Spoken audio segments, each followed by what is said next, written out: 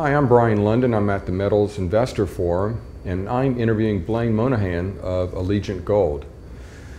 Blaine, in my presentation earlier today, one of the themes that I was stressing to the attendees at this event was that exploration is really exciting again. We're well out of the downturn, we're well out of the bear market.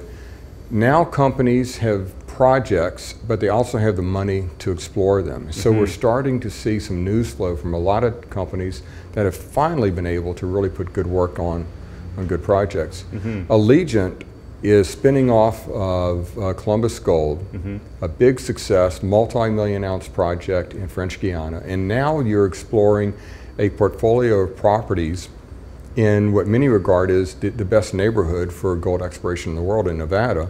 And your properties were put together by a geological and exploration team that many regard as the best in Nevada. If investors are going for news flow, it seems to me that you're really fitting the bill here. What are your plans coming into this exploration season? Yeah, thanks, Brian. I think when you look at any junior exploration company, you really want to focus on three things, and that's projects, place, people. And with Allegiant, we do have all three. So, as you mentioned in your introduction, on the project side, we have 14 projects.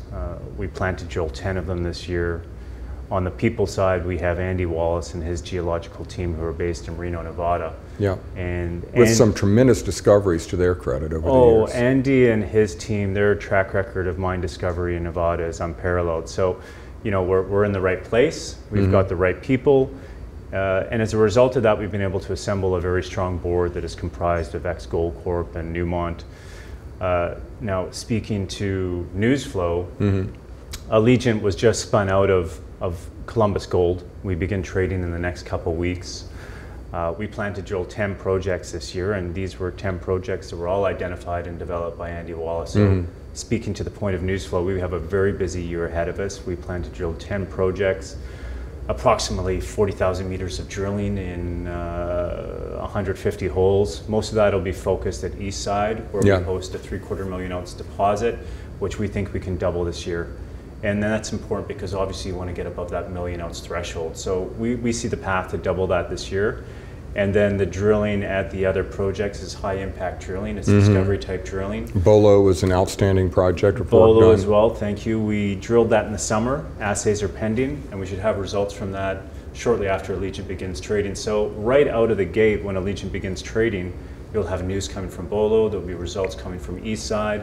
Then we'll be drilling 8 other projects this year. So all year long, you're going to be seeing drilling taking place at East Side, all the other projects. And not just one project, but one after lots of shots. Lots of shots. And as we all know, exploration success is what can be a big catalyst for share price appreciation. I've been involved in a number of companies that have gone from 10 cents to $5 in takeout based on drill results. Right. So any one of these 10 projects that we're drilling, all of them identified by one of the best in the business, has the potential to deliver those sort of returns. So we're really excited. And I think that investors, their eyes kind of glaze over. I mean, it's exciting. You say 10 projects. Well, how good can they be if you have 10?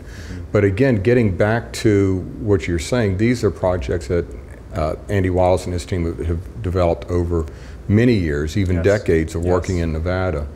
And some of them, like Bolo, in your presentation this morning, you had some intersections from the bottom of the resource market from that project that would have been company makers in a market like you have today. In Nevada, high grade really over tremendously long intersections. And Carlin type mineralization, what everybody is looking for. Right. So what Brian's referring to here is Bolo, which we had drilled in 2013, and we did a pretty small program, but we returned a hole that had an intercept of 30 meters of over 3 grams per ton gold, Carlin type, oxidized, essentially from surface.